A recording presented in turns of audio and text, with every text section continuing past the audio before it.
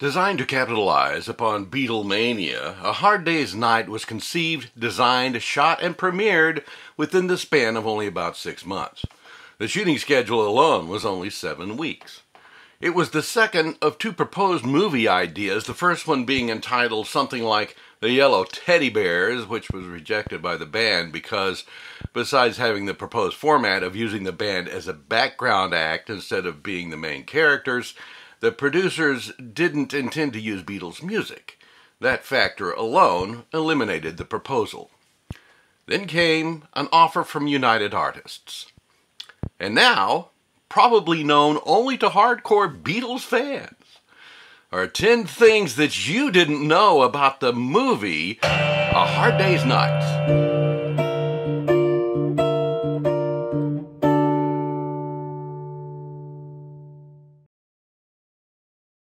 Number 10. The poker game scene on the train wasn't shot on a train. The interior of a van at Twickenham Film Studios in London on the 11th of March 1964 served as the set for the poker game scene, which included a surreal miming of I Should Have Known Better. The van was stationary, being rocked about by members of the film crew to mimic the movements of a train. Number 9. The press conference scene, as shot, wasn't part of the original script. On a day that had been planned for an exterior shoot, there were so many fans blocking traffic that Dick Lester had to quickly improvise the press conference scene so that shooting could continue on an interior closed set. The participants were real reporters and photographers that had assembled in hopes of interviewing the guys. The absurd questions in the scene were suggested by the irritation that the guys felt from constantly answering such questions in real life. Number 8. A script to capture the essence of being a Beatle. The plot was derived from observations made by writer Alan Owen as he followed the band on a real gig. One of the main facets of the script was defining distinct personalities of the band members who, at this point, were known mostly only through quips at press conferences. Along with farming ideas for scenes in the movie, Owen also strived by emphasis of natural personality traits of each of the band members to design characters that would support a storyline. Another observation of Owen was that the guys were being confined by their success. Due to their immense popularity, they couldn't be seen in public without causing a near riot. Focusing on this aspect, director Dick Lester designed the movie to have the guys appear in very small places throughout the first half of the film, and on constant guard to elude capture by fans.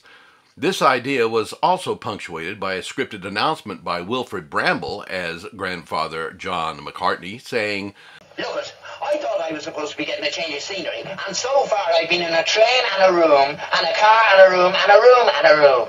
Well, maybe that's all right for a bunch of powdered geegaws like you lot, but I'm feeling decidedly straitjacketed." This confinement theme leads to a climax scene of escape to the open field and open spaces later in the film. Number 7. The acceleration of the guys' activity during the open field breakout scene was due to a technical necessity. The first of the breakout scenes were done from the helicopter. When the helicopter arrived on the set, Dick Lester asked the cameraman if he would go up in the copter and get some aerial shots of the guys. There was a crunch for time available to do this, and the only battery the cameraman had was low on power. He decided that rather than miss the opportunity, he would set the camera to use less power and so be able to get the shots using the faulty battery. To accomplish the lower current consumption, he ran the film at a slower frame speed. The aerial shoot was successful, but the slower frame rate in the camera caused the action in the scene to be faster than normal when projected at normal speed. This was initially perceived by Dick Lester, viewing the daily rushes as an artistic move on the part of the cinematographer. When he was told that it was a technical flaw, he still liked it, and the scene remains as is in the final cut. As a result, a decision was made to shoot the remainder of the shots over the next few days for the breakout scene at the same slower frame rate. Incidentally, John Lennon was not present on the initial shoot of those scenes, as he was away promoting his book in his own right. A double performed with the other three guys in long shots. Close-ups using John were filmed later and spliced in. Number 6.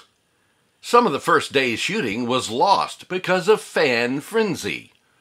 According to Dick Lester, frenzied fans at the train station at the end of the first day's shooting thought that a film crew member who happened to be carrying the film negatives from the first day and who happened to have a hairstyle like a Beatle was a Beatle and began chasing him. Fearing bodily harm, he panicked and ran away from them, dropping some of the film cans in the process. A few of the cans popped open, ruining in a few seconds all of the contained scenes. Dick Lester said that it did get better after that day. Number 5. The word Beatles isn't spoken anywhere in the movie. This is one that you may have noticed. With a touch of implied common knowledge, Beatles is represented only in print. On Ringo's bass drum in the studio scenes, the banner behind the group when they're doing the concert scenes, and on the side of the helicopter on the getaway scene at the end of the movie. Number 4. Different countries, different titles. In order to culturally translate the theme of the film, it was titled differently in some countries. Some examples are All for One in Italy, Yeah, Yeah, Yeah in Germany, and Four Boys in the Wind in France. Number 3. They had to join the Actors Union. The protocol detail of the guys having to be members of Equity, the British Actors Union, in order to appear as paid actors in a film, had to be accomplished on the set, as no provision had been made to do so during the frenetic pre-production period. A brief induction ensued, with Wilfrid Bramble proposing their membership and Norman Rosington seconding the motion. Number 2. Ringo wasn't acting during the Riverwalk scenes. Critics responded positively to Ringo's portrayal of a morose, rejected, lonely soul walking along a river and randomly trying to entertain himself after the scene of his talk with Paul's grandfather. In fact, the scenes where Ringo wandered aimlessly about in his raincoat resulted at his suggestion to the director in place of any planned action because, on that morning, he was seriously hung over after an evening of partying. And he wasn't acting. He really did feel like crap.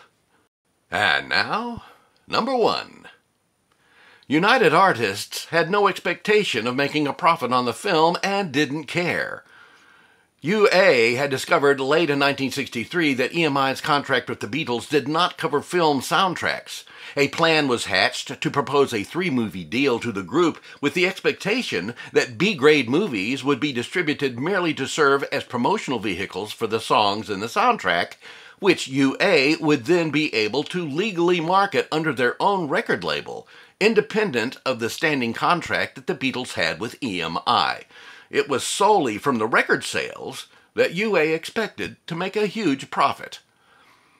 By 1971, that little film, made with a skimpy $500,000 budget, was estimated to have earned $11 million worldwide, equivalent in 2022 dollars to over $79 million.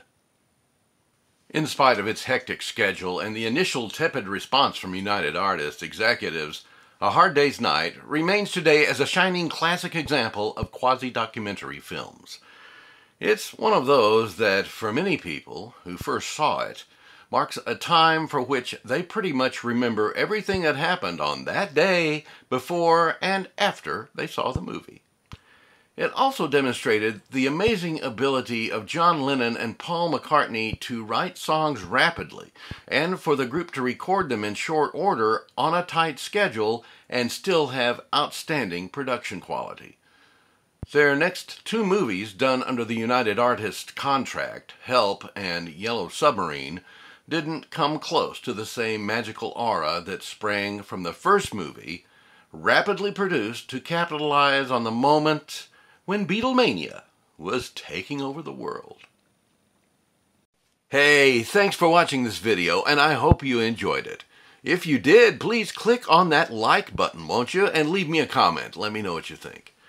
If you're not yet a subscriber, this would be a great time to subscribe to the channel. And if you are already a subscriber, this is a great time to consider upgrading your subscription to channel member status and enjoy channel member perks like being the first to see new videos days before anyone in the general public sees them. Thanks again for watching.